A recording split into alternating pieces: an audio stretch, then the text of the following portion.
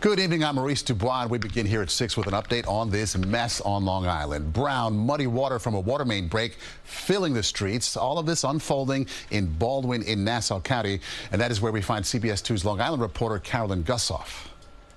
Good evening. The water is now just bubbling, just a fraction of what it was earlier. Take a look behind me. We're here on Winona Road in Baldwin, and residents say that around 3 o'clock it was more like a geyser with waves of water down the road. It all was from a water main break. Liberty Water is in charge of the water system here on the south shore of Nassau County.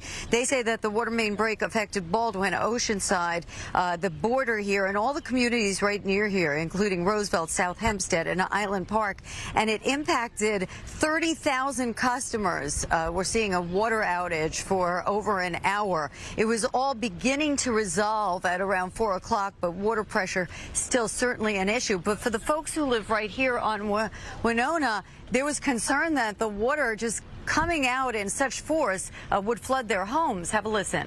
I was going to the store and my husband came out of the house, Sharon, call somebody, it's bubbling up out here. The water was running so deep that when I went across to get the car, it almost knocked me down. Now, one of the customers here in this neighborhood, a very large hospital, South Nassau Mount Sinai Hospital, their operations were impacted because the water main break affected their water pressure at the hospital and all their surrounding facilities. But they say that no patient care was truly impacted. So a very large water main break impacting 30,000 people, but it looks to be resolved. The cause still unknown, at least to us. Liberty Water will keep us posted. Reporting from Baldwin, Long Island, Carolyn Gusoff, CBS 2 News.